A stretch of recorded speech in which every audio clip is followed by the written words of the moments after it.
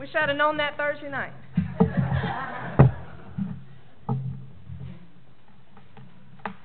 Dallas, let me just say, what a blessing you are to this church.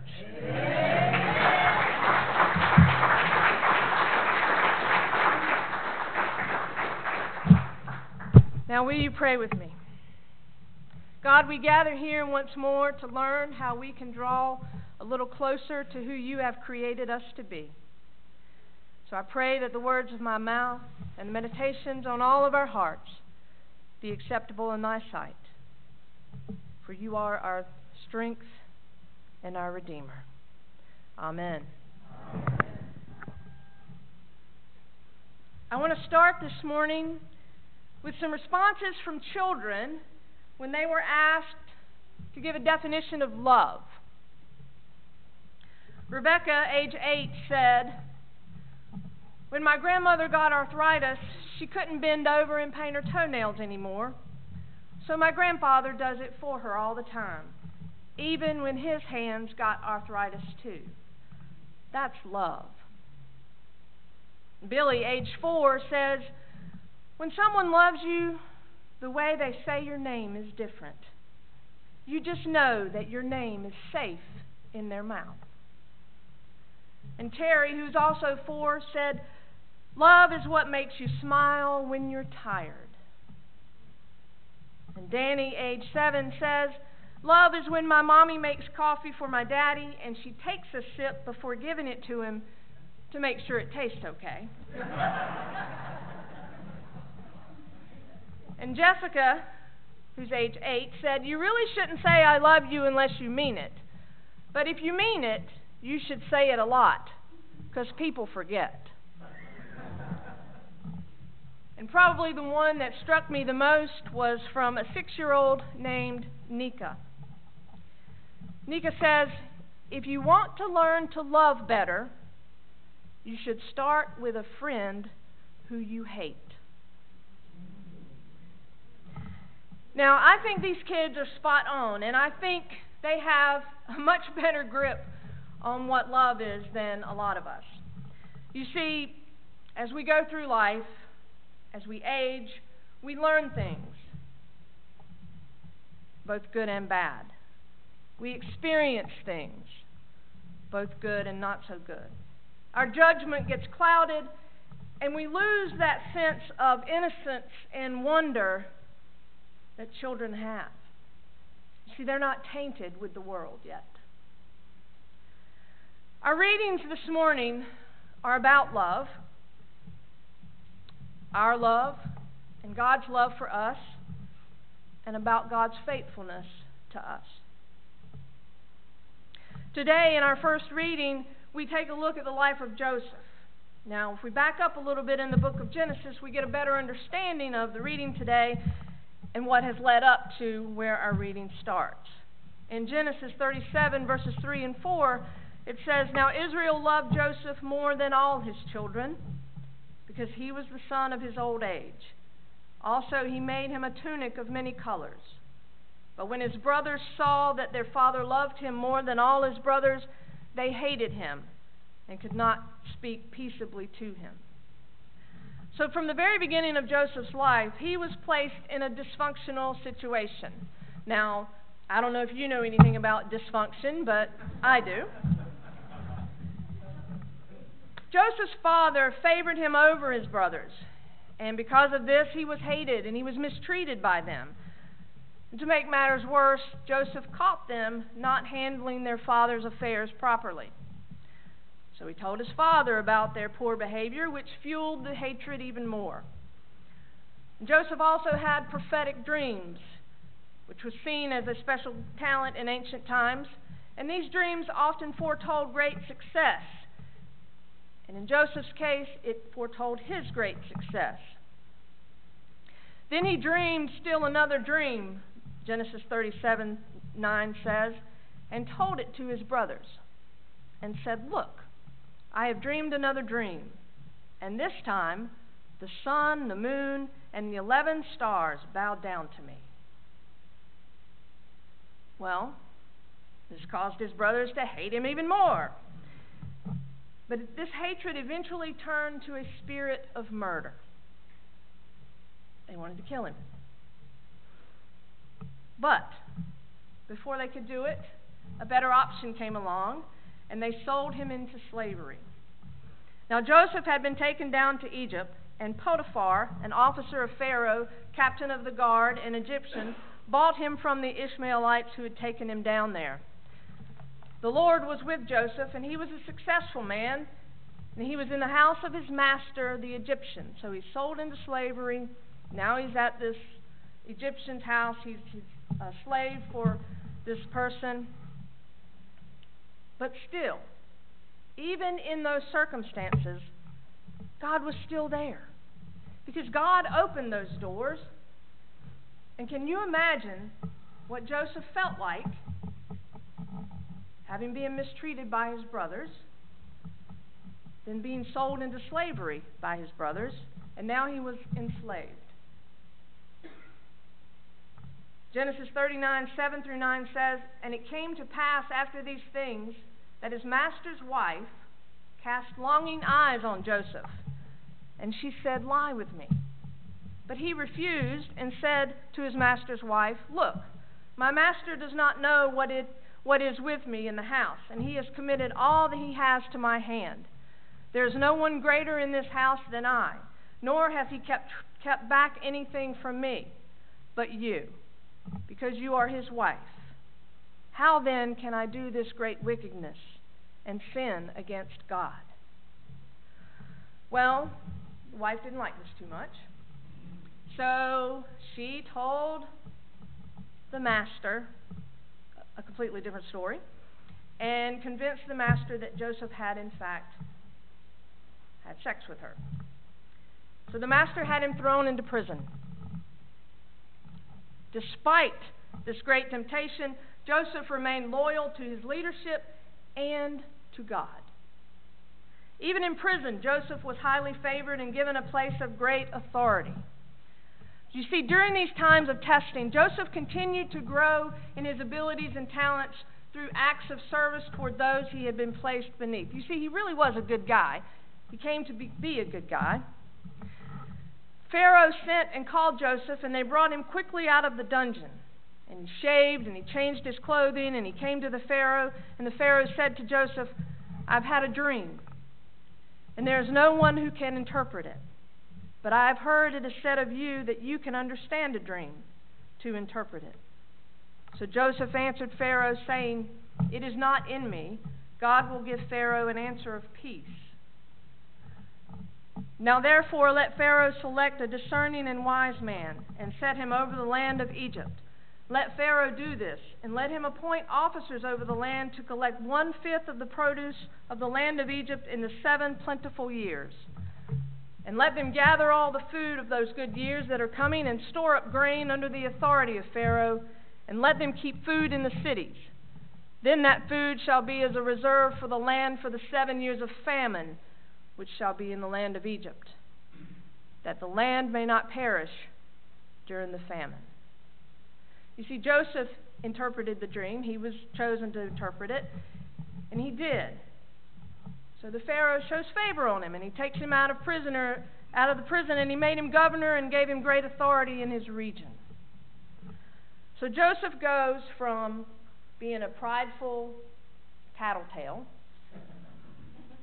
an obvious favorite son, all of which caused his brothers to hate and despise him, sell him into slavery, and now he has great authority in the land. But we also learn that as Joseph grew, he gave glory to God, despite his circumstances. So when Joseph recognizes his brothers, they don't recognize him. So Joseph kind of toys with them for a little while, making life somewhat difficult for them and making them jump through some hoops in order to see if their character had changed. And then he reveals himself to them by telling them not to be distressed, for it was to save lives that God sent me ahead of you. And as Joseph examines his life, he can see and has known that God has been with him the entire time. Now, I'm not sure that if I was in Joseph's shoes, that I would not be a little bit angry at his brothers for having sold me into slavery. But his life turned out better than all right. And even though that is true, I still can't say that I wouldn't be holding just a little bit of a grudge. So I asked myself when I was reading the story, so where was the anger? Where was his wanting the revenge? I mean, he was in a position of authority. He could have punished them. He could have tortured them. He could have even killed them. But he did what he had done most of his life. He took the high road. He understood that throughout his life, with all that had happened, that God was with him. God used the circumstances in Joseph's life for good. Now, things happen in our lives, sometimes because of other people, and sometimes because of our own doing.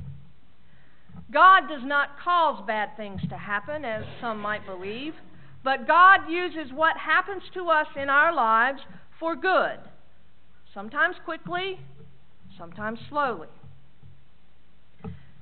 Now, most of us probably have not sold a sibling into slavery, though I'm sure many of us have wanted to.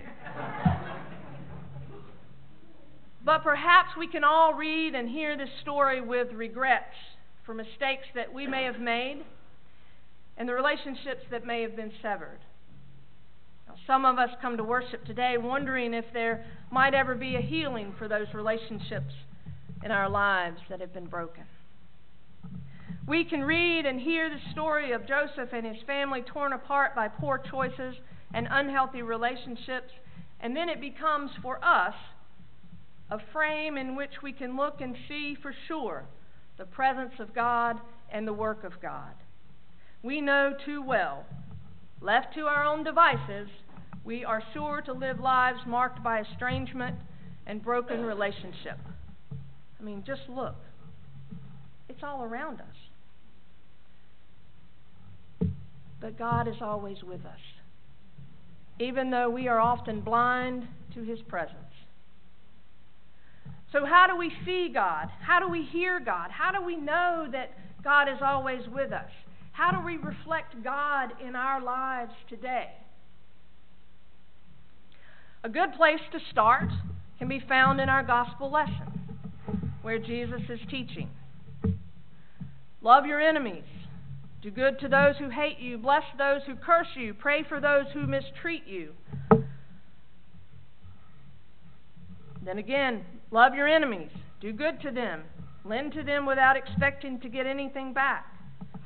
Do not judge, and you will not be judged. Do not condemn, you will not be condemned. Forgive, and you will be forgiven. That's tough to do. That's a really tall order, to say the least. And see, none of us can do those things perfectly. And none of us can do these things all the time. For if it were that easy, our world would be a much nicer place. Love our enemies. Now, this must be pretty important because Jesus says it twice. But He's speaking of a different kind of love than what our children were speaking of. This is agape love. A wholehearted, unreserved, unconditional desire for the well-being for another. I think Nika had it pretty close. If you want to learn to love better, start with a friend you hate. Still really tough to do. I'm sure that we have all had things happen in our lives that have challenged us. People that have wronged us, or people we think who have wronged us. People and events that have made our lives difficult, that have caused us to want to plot and even carry out revenge on others, because we think that'll make us feel better, to get back at those who have wronged or shamed us. But then we read the words of Jesus in our gospel lesson, and our plans go out the window. We come to realize that wanting and plotting revenge distorts our perception. It clouds our hope, and it extinguishes any possibility of community. or we hear stories like this. Matthew Shepard was brutally beaten for being gay. He was tied to a fence and he was left until someone found him the next morning. He was taken to the hospital where he died. And the men who did this to him were arrested and convicted of a hate crime and first-degree murder, which carried the death penalty in Wyoming.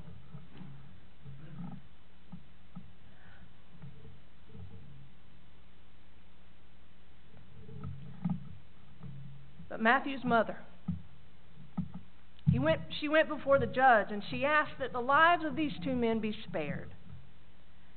Now imagine the pain and the agony she must have felt all those months after her learning of her son's death. Surely she considered these two men enemies. Surely she wanted revenge on them. Yet she practiced a love and forgiveness that goes beyond my understanding. You see, here at St. Jude's, we just finished a book study on this book, Simple Prayer. It's called Simple Prayer, Learning to Speak to God with Ease. And one of the chapters in this book is on simple prayer of forgiveness. And one of the stories in this book goes along with this, with the same vein that Matthew Shepard's mom experienced. In July of 2015, an act of terror occurred in the town of Charleston, South Carolina, at Emmanuel African Methodist Episcopal Church. It claimed the lives of 9 people during a midweek gathering. And it's hard to comprehend such a violent demonstration of evil in a place that is supposed to be a place of refuge. The shooter was a white male, and the victims were all African Americans. But they were not killed for being Christians. They were killed for being black. This was not a faith issue. This was an issue of racism and hatred. When the loved ones of the victims were given the opportunity in open court to speak to the judge in the presence of the person responsible for the death of their family members, their words resounded with a greater force than the impact of the bullets. They sounded like forgiveness. They sounded like Jesus. Each one of the survivors took the microphone and, without diminishing their pain, offered forgiveness in the midst of their pain. You see, many of us don't forgive because we believe that we must be pain-free before we move on. But forgiveness isn't the after effect of healing. Many times it is the prequel.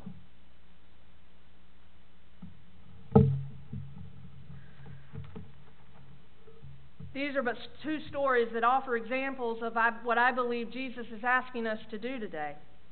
And I'm sure we could all think of several more where people have expressed the ultimate love and forgiveness in horrible and tragic situations.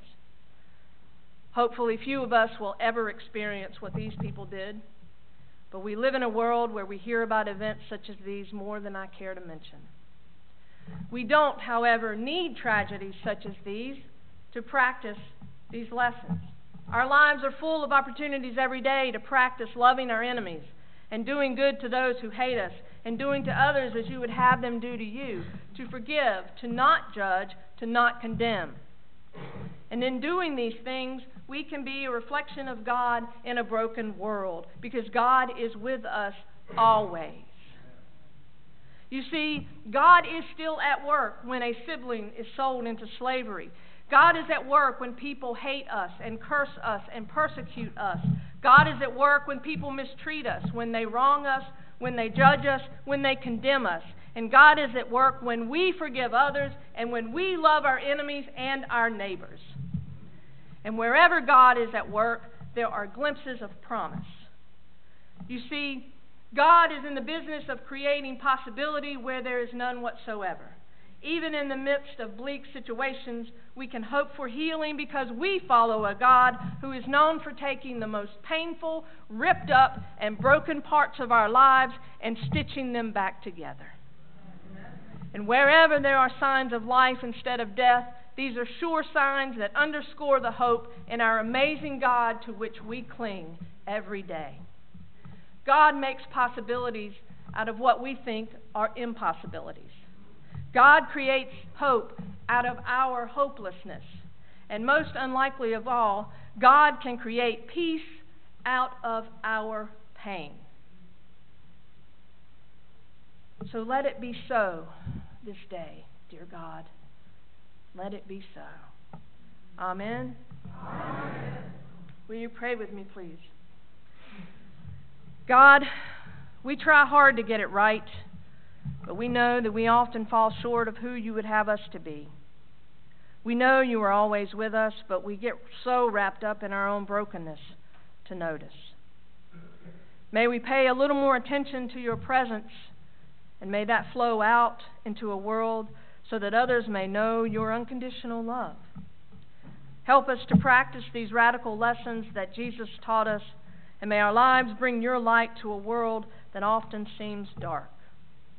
We pray this day for those with heavy hearts, for those grieving, for those who are sick, for those who are lonely, and for those who are afraid. May your peace find them and fill them. Hear our prayers this day, O God. Hear our prayers. Amen. Amen. Now let us take a moment of silence to allow God to speak to our hearts.